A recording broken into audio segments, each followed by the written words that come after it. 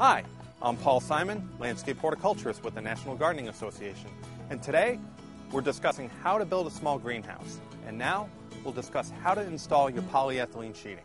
After you've installed the base frame for your greenhouse, you're ready to install your polyethylene cover. For this project, we're using a 32-foot wide polyethylene roll.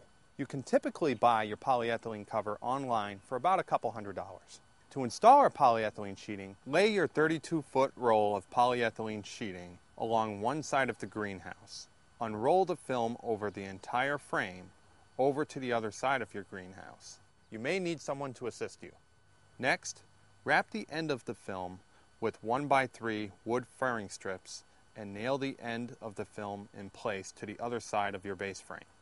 Once one side is secure, cut the polyethylene on the opposite side, leaving at least 12 to 18 inches of overlap. Again, wrap this end tightly with 1x3 furring strips and nail this side of poly cover to the base frame. Finally, secure the overlap on either side of the greenhouse with additional furring strips and galvanized nails. Last, wrap the remaining film at the end of the greenhouse and similarly secure it to the base frame. For cross ventilation in warm seasons, you can tape and cut a window at the opposite end of your greenhouse. For the interior ground plane, you can install a 2-inch layer of landscape mulch. Okay, you've installed the polyethylene sheeting and you've now completed building your greenhouse.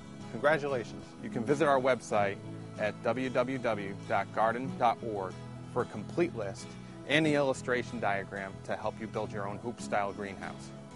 I hope these tips have been helpful and hope you can extend your growing season by building your own greenhouse. Good luck.